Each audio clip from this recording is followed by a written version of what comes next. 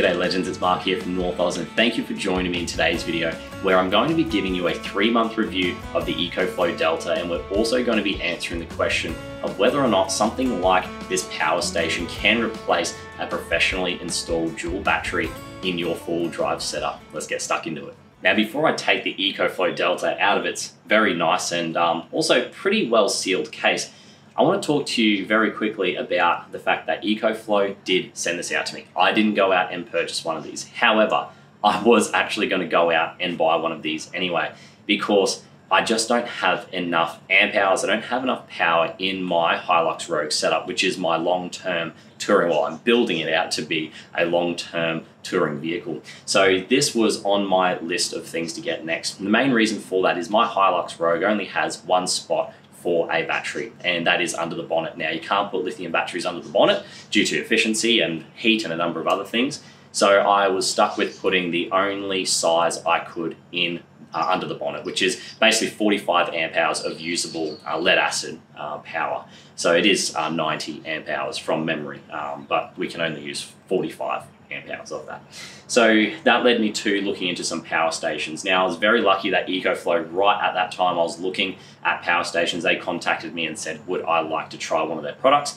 And they're not paying me for it. It is literally just them saying, here, try it out, let us know what you think of it, and make a couple of videos on it if you like it, or even if you don't like it. So that's the background. I've been using this since February. I've taken it on a few camping trips now, and there are a lot of things that I like about it, and there's really not a lot that I don't like about it, which is excellent. I guess it's really good for EcoFlow too, because it means that they're doing their job, but it's also a reflection on power stations in general and where the technology is at, and that's really what we're going to get stuck into today. So it is going to be a little bit of a wordy video. It's going to be a lot of me talking and giving you a lot of facts and my own experiences using the power stations, and whether or not something like this is worth the $2,000-ish price tag that are on these units. Now, this is 100 amp hours of fully usable power. It is a lithium setup, so if you don't know much about lithium and lead acid batteries, there's heaps of videos out there you guys can look at, but basically, unlike a lead acid battery, you can use 100% of the power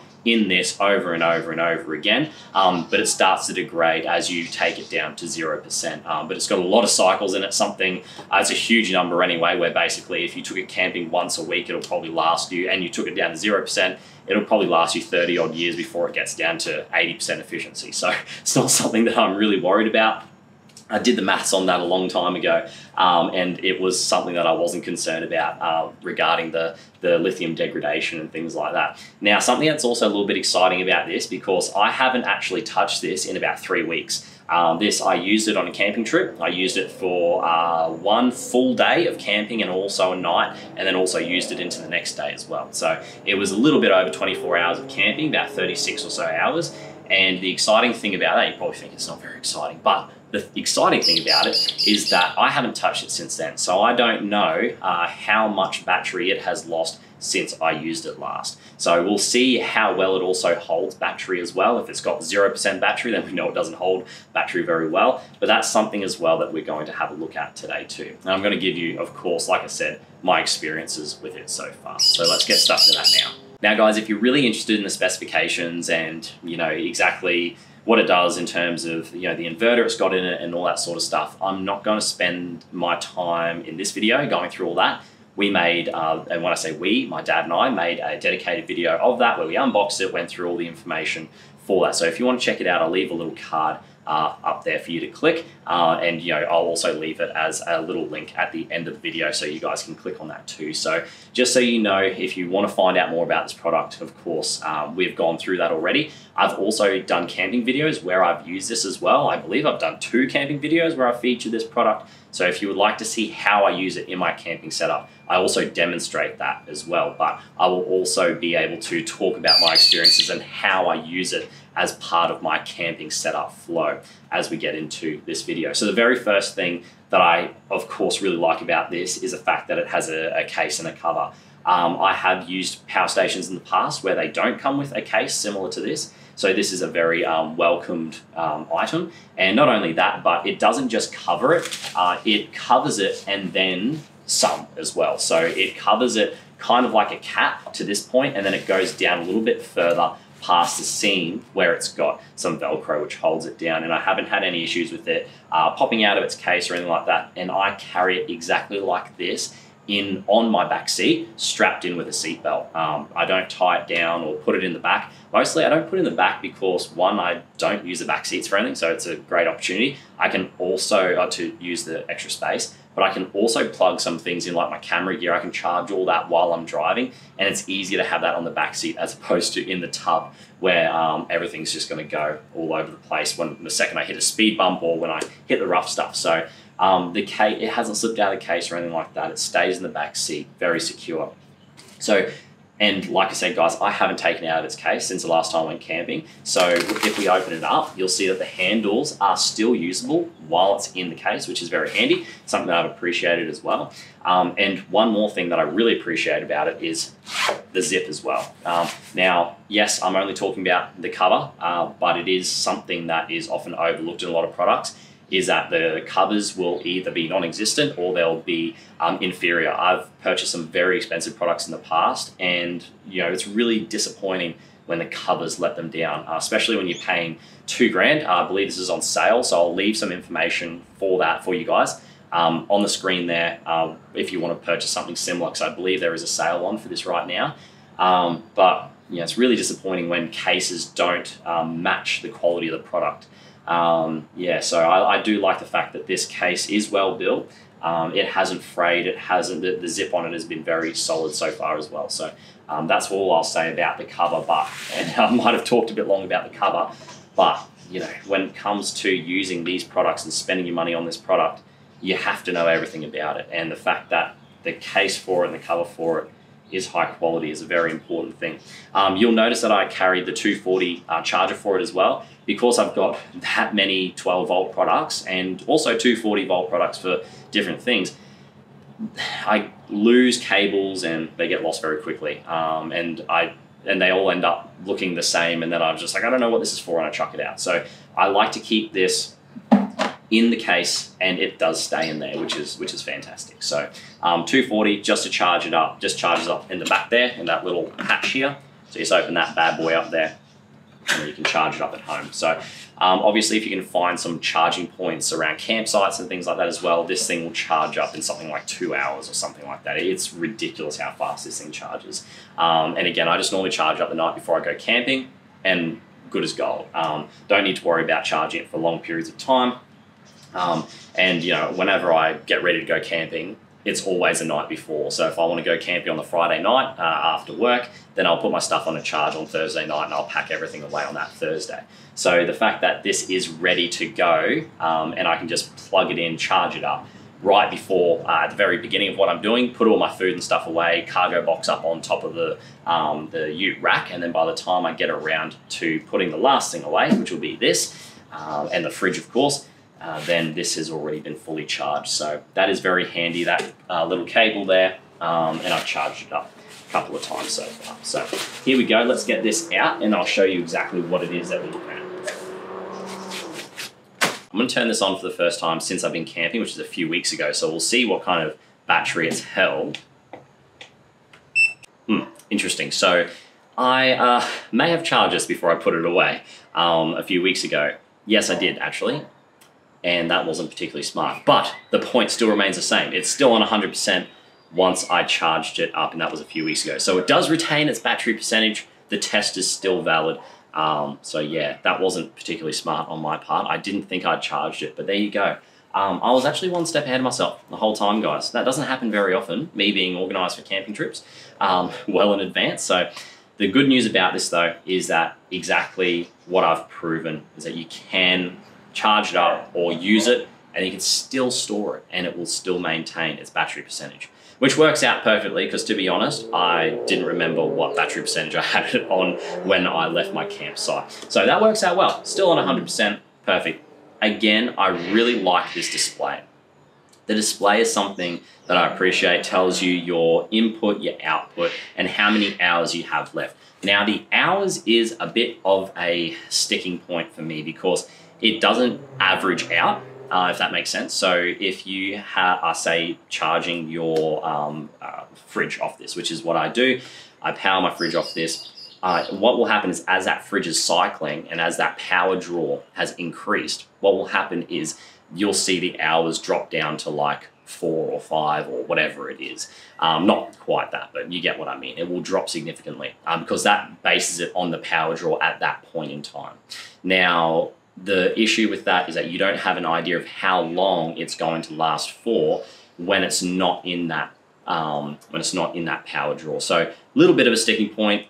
A lot of the other, actually every battery management system that I've tried out so far does the exact same thing. So it's not a particularly bad thing, but it is just something to keep in mind if you notice that those hours start dropping down and it's like, oh no, I've only got 2 hours or 1 hour or 45 minutes left to use, and you're doing something like using an induction cooktop, for example, you're probably only going to use that cooktop for maybe, I don't know, whatever, 20, 25 minutes or something. You're still going to have battery remaining. So that's just something, if you're new to the battery management game, that's something to just keep an eye on. Now, I do have a list here to keep me on task. Now, the very first thing that impressed me about this was the efficiency. Now, I was surprised. Yes, I did go camping when it was a little bit cooler, which helped, but not that much. I have camped when I've had my lithium set up in my product, where I had the dual battery wired in, and the efficiency was nowhere near. Now, what I mean by efficiency is I use this for 24 hours and it used up 25%. I was expecting to get maybe 45 to 50% on 24 hours. Now, the reason for that is I keep it in the tray where it's hot, and I use it to power not only my cameras and my lights, but I also use it to power my fridge. Now, I was using the big compartment of my fridge set to 3 degrees, and I had the small compartment, which is normally the freezer, wasn't running. So I am expecting to be using a little bit more than that when I'm going camping. However, 25% in 24 hours is something that I've never seen before from my battery management systems before and from my batteries before. I was actually shocked, and shocked in a good way, which means that I can go camping for a whole weekend and I don't have to worry about anything. I don't have to worry about putting solar into this. I don't need to worry about swapping between all my different batteries to try to get the power that I need to keep the fridge running, basically is mostly what I need power for, and also my camera batteries. So for me, the fact that this lasted as long as it did was a big surprise for me. And I've used my lithium setup in the past before, which was a 100 amp hour lithium battery, and it was just wired into the vehicle by a professional. And the thing that I noticed about that was it would drop so fast. Like sometimes I would only get, like in one night, especially on the hotter nights, I would lose 60%. And that can't just be the fact that it is the battery itself. It has to be a number of things. It's the cables that go to it, you're losing efficiency. It's the fact that as it's charging, again, you've got all these cables running to it and you lose efficiency through there, you lose heat through there. So there's a lot of things that this avoids. And I think what this does, one, really well, is the fact that it doesn't have all these cables coming out of it. You just plug your stuff straight into it and you're golden. And you don't have all these different cables running to your DC to DC charger and all these different things. So that's a very positive thing. And I think that helps a lot with efficiency. And the second thing that I think that really helps is the fact that it is a good quality setup. It's got good quality lithium ions in it and batteries in it. And I'm not a professional. I don't know how lithium batteries work like really well. I have a basic understanding of voltages and things like that and how it's all formed. But I understand that the battery that I had before, which is about a $500 to $600 battery, it is not as good quality as what this is here. And I can say that with confidence, 100%. And, you know, I think that shows a lot in the way that it drew the power and the limited amount of power that it used. So that is something that I was really excited about, and something that completely shocked me when I was getting ready to film this video. I wasn't expecting to be writing about it and then talking about the fact that this was as efficient as it was. I just thought it would be going through the same amount of power as my 100 amp hours of just my normal battery, dual battery setup, but that is not the case. I was very impressed with this. So that was my first big point, was the fact that it was so efficient. And I think that shocked me, and I think it will shock you guys too, pardon the pun. I think that will shock you guys too if you choose to go with a setup like this. Now, the other thing that surprised me about this unit was the fact that it was so light. And I had my 100 amp hour lithium battery that I had, which was just the battery by itself, and in my old setup, and it was somehow a similar size and weight to this setup here. I struggle to understand how they can fit the cooling system in here with all the fans and the battery itself, and also the battery management system with the inverter. I am, I'm shocked. I'm surprised. I'm whatever synonyms you want to chuck in there. I am very shocked that they can fit everything in here. All these outputs in the front here too. And, the fact that it is, I just don't understand how it can be so light. Yeah, it's a bit of a surprise to me. And the fact that it is so light makes it, I think, accessible for people who are a bit older as well, who, want to have maybe something like this that they can keep either around the house for power at home, because that is a feature that you can use it for when you're not using it on the road. But also on the road, you can just tuck this away somewhere and you're not worried about it, flying from one side of the car to the other because it weighs so much. So in terms of tie downs as well, it's got these great big handles here too, which you can easily just put a elastic cable to keep it wherever you want to keep it if you have tie downs in your car. But for me, I just use a seatbelt, just a lap seatbelt for it, and it keeps it exactly where it is. So in terms of lightweight and how easily they can fit everything in this package, it does blow me away that the technology is getting to this point. And I think it's only improving as well, which is fantastic too. And the reason why I went with this 100 amp hours, you're probably wondering why I didn't go with a bigger model, is the 100 amp hours for me, when I measured it up, was the perfect size for me, both one for how much output that I need, because I don't run things like induction cooktops and 240. I don't do much of that. The only 240 I'm going to be using is when I'm going to be doing my big lap of Australia, which is going to be for my computer. But again, that won't draw much power either. So I'm not using a lot of 240. And, so for me, I think the 100 amp hour was perfect. And I'm very happy with my decision. And it struck a good balance of size as well, in its physical size, but also the size of the power unit in it. And I felt like if I got anything bigger, I don't need a portable station like this to last like 6 days. That's just ridiculous, because, at that point you're using solar, you're getting set up at places for most of the time anyway. You're driving a lot, so you can charge this as well. So, I don't feel like I really needed to have a huge amount of power past 100 amp hours. And remember, keep in mind, I've still got 45 amp hours in the vehicle as well, which charges up constantly. So I've always got that 45 amp hours as long as I'm moving.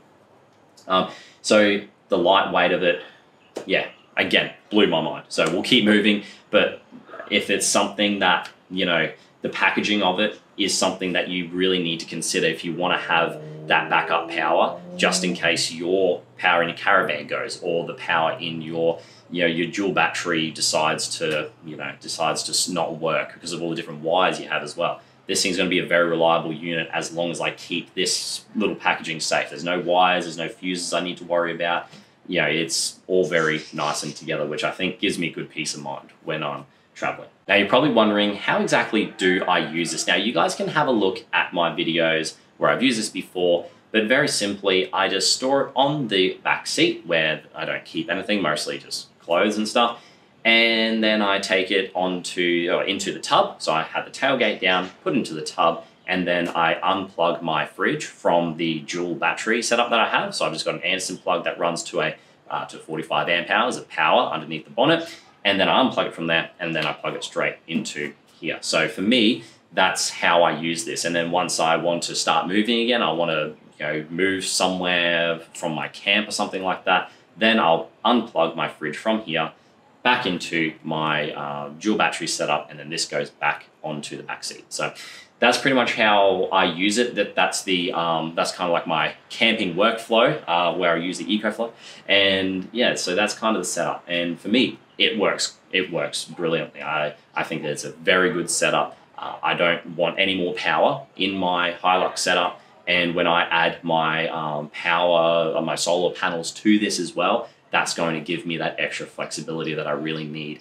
And I'm not going to do solar panels on the roof. I'm just going to get those one of those portable systems that just fold out. So I think that's going to pair with this very nicely, and it's going to get me off grid for a lot longer too. So like you, I'm a really big four-wheel drive and also gear enthusiast. This whole, it's what I do, at Northols. It's the my travels, but also the gear I use to travel around as well.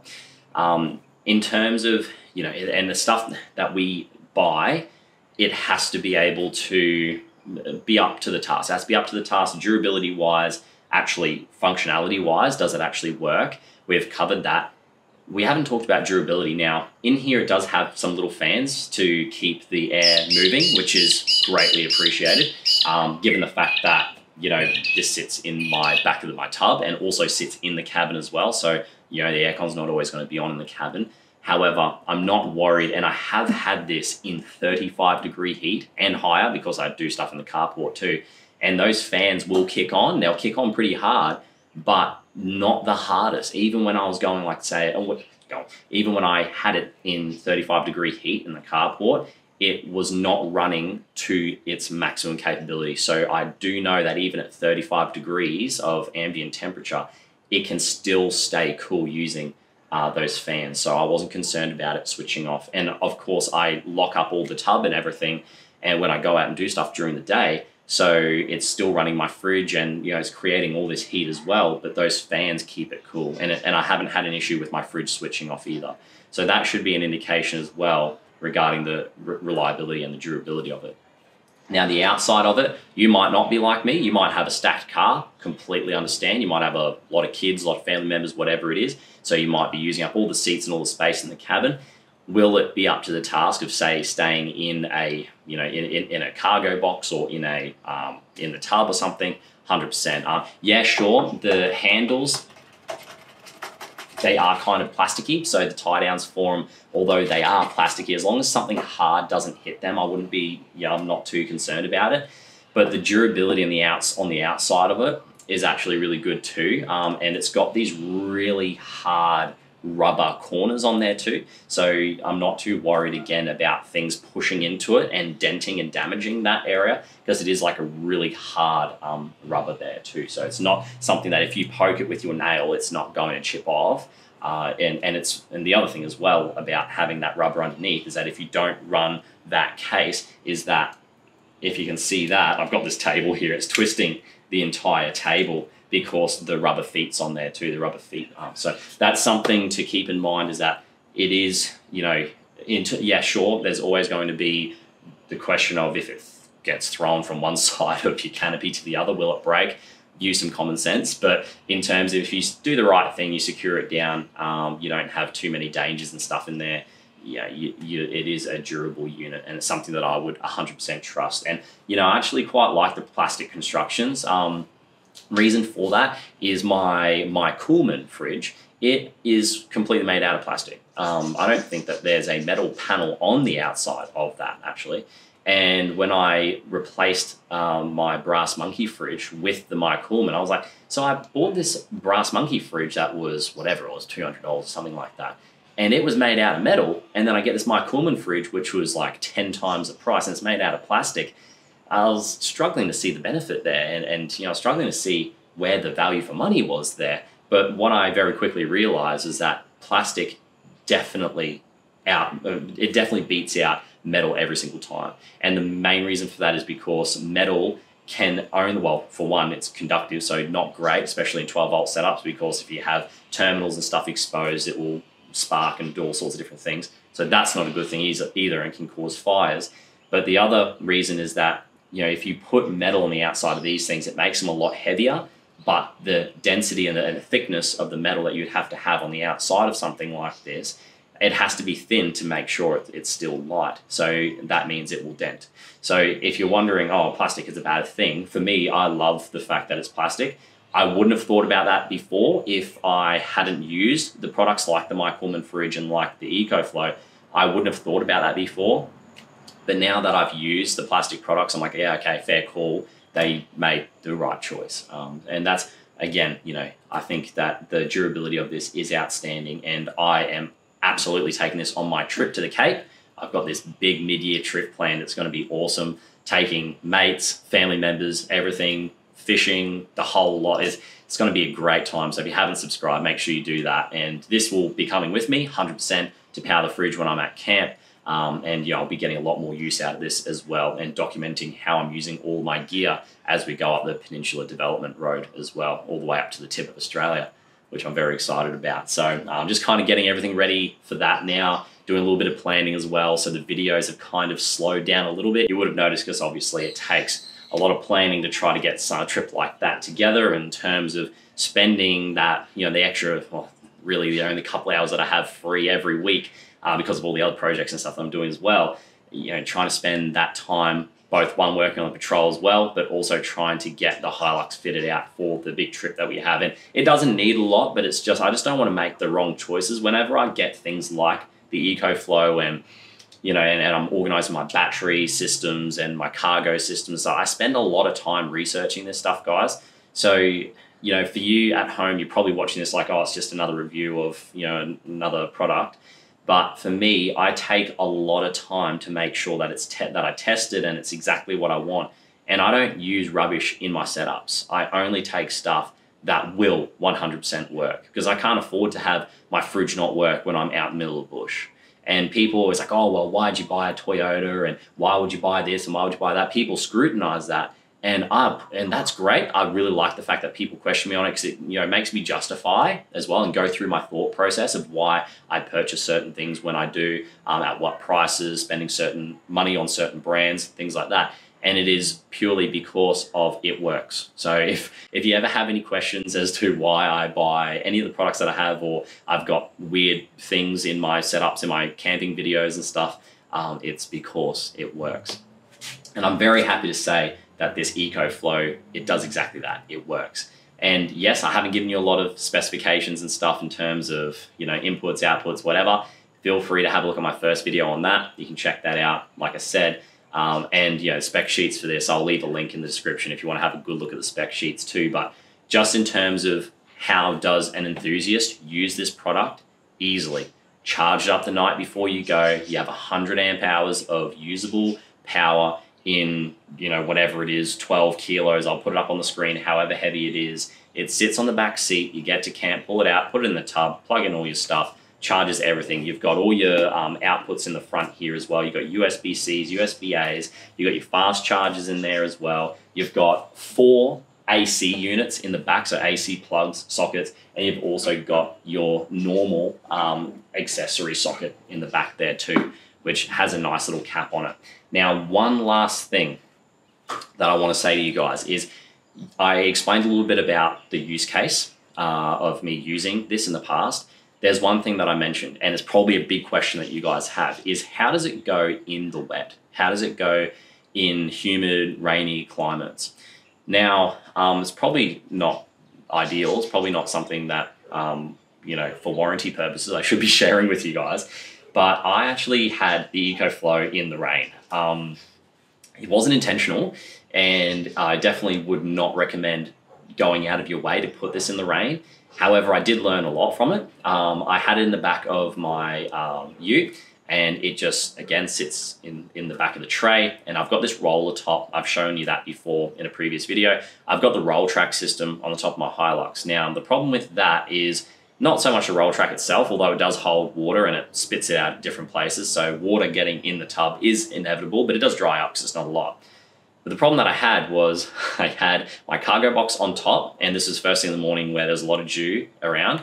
So I had the cargo you know, cover, it was rolled all the way back, and I thought I had it shut. So when I went to wipe all the top off the cargo box, which had a lot of water on it, sitting not underneath it, of course, next to it, underneath and next to it was this. And when I wiped all that water off, it went all on top of this, and I was freaking out. I was like, oh no, what am I going to tell EcoFlow when it comes time to do another review at some point, where, you know, they'll be asking and saying, hey, how are you liking the product? You know, what do you like about it? What don't you like about it? And it's like, oh, well, I might have accidentally put a lot of water on it. Now it doesn't work. Luckily, that wasn't the case. Luckily, it was all fine. I did notice, and it made me look at this product a little bit differently. The water sat on top. It didn't like leak into any of the seams up here, which was one thing that I was worried about. It didn't go into the unit because on the fans of this, of the outside, this EcoFlow, where the fans are, there are these angled fins, kind of like louvers. So if water comes down directly, it will struggle to get in. I mean, you'll have to put a lot of water in it for it to go down into there. So we'll kind of get caught up on those little fins, on those little louvers. So it made me look at this in a slightly different way, and I was able to just dry it, of course, with a microfiber towel to keep it all nice and tidy. I always keep some towels lying around. But that was something that I wasn't sure how it would go with. So if you're a little bit worried about, well, how sensitive are they to water? Well, you know, again, take it with a grain of salt. I wouldn't recommend you guys going out and splashing it. But if there is an accidental rain or something like that, obviously, you know, and it doesn't rain sideways into it, then you should be fine. And I was fine with this. I was able to clean up all the water that I had spilled onto it, and it was still powering my fridge as well. So there you go. Just another use case, take it or leave it. But that was, again, my experience with it. And if you're very worried about the fact that it was going to get some water in it and it's all going to explode, it's not. Now, like I said, I'm going to be taking this on another camping trip or two, because I need to test out the new water setup that I'm going to be putting in the Hilux. And I also want to get a little bit more, I guess, a little bit more familiar with some of the equipment that I'm using, and also my setup as well in the back of the Hilux. Because right now it's not ideal. I've got a lot of my cooking stuff in the cargo box on top of the ute, and it's not the best place for it. I think tools and stuff that I don't use very often, I think that's going to go up in the cargo box. But putting things like your saucepan or your cookware and stuff, that's not ideal. So I'm going to be getting some different little cargo boxes that I'm just going to use to tie down in the back of the Hilux, so that I can keep that around the campsite a little bit more. So that's just, again, a couple of things that I'm going to be working on, and I need to go and test it out before I do the big, it's going to be something like 10 days almost, a trip that I'm doing, possibly even more, maybe even 2 weeks, which is going to be very exciting, because that's my whole goal, you know, over the next month, is I'm going to get out and do a very, very big trip, because it's practice for my big lap of Australia. So, which I'm so looking forward to, guys. I can't even explain how excited I am, and I'm going to be very happy. If you guys would like, I'll be very happy to share my experience with you guys. And with all the technology that we have around now, it's going to be pretty easy to share my, share all my trip with you guys while I'm on the road. So that's it. Like I said, it was always going to be a bit long-winded, but they are my experiences with it so far. You're probably thinking, are there any negatives to it? Listen, not that I can find yet. I mean, I guess the only thing would be price. You know, you can buy some pretty cheap lithium batteries out there. You can get some of those now. They're starting to drop down in price now. 100 amp hour lithium batteries starting to drop down to $500–600. Not good quality ones, keep in mind. So, you know, but, you know, if the option is there if you want to do a cheaper option. You won't get it in a package this small. It won't be as portable like it is here. So there are going to be things, and you know, you need to obviously have knowledge of how to wire things up in that, which I have done a whole lithium setup in my Navara from way back when, you know, this whole channel began. So if you want to check that out, you can check it out there. So there are options to do this DIY for a bit cheaper. But honestly, if you have the extra, I think in total, that whole setup without DC to DC charges and things like that, that whole setup cost me like $1,200, something like that. So I even did a cost breakdown as well in those videos. So I mean, for what, an extra $800, just buy this, you know, and then it's not stuck in the one vehicle. Now, again, that was something that I found, and I've spoken about this before, is that when I sold my Prado, I sold it with all the electrics in it, because I couldn't get it out myself. A professional put it in there. They put it in spots where I couldn't get it out, and I ended up just selling the Prado with, you know, $2,000 worth of electrics in there. So, you know, that was not ideal, and that's not something that I would do again. And now that I've got the Patrol build as well, guess who has got power for the patrol build? This guy. So I get to take this in my patrol with me, powering up my fridge. And again, all I have to do is just tie it down. There's heaps of tie downs in the back of the patrol where I can charge up my fridge for the whole time, and for just, weekend getaways, perfect. Don't even need to run wires to this at all while I'm traveling with it. It will power my fridge and that wall while I'm traveling anyway. So in terms of being flexible to be in and out of vehicles, maybe you don't plan, like most people these days, you don't plan on hanging onto your four-wheel drive for a very long time. It gives you that option of, hey, I don't need to spend $2,000 on a setup in your vehicle where you get the exact same thing, and then you're not tied down to that one vehicle. You can then take it to another one. And that's something that I've really appreciated. And the fact that now I have 100 amp hours with me, whether I take my patrol camping and I don't have to take an esky, I can take my patrol with me, and I've got this that I can take with me as well, which is powering my fridge, so I get all my goodies in my fridge too. And and I can also charge up all my camera gear as well without having to jerry rig something in the vehicle. So the flexibility of this is probably its biggest selling point. And if we have a takeaway from this video, it is 100% that it is a fact that it is a portable power station, and keep it in the house. Again, another use case is, and it's not to do with four-wheel driving specifically, but I do a lot of work on my vehicles. I do a lot of work in the carport where it's very hot here in Cairns, if you didn't know.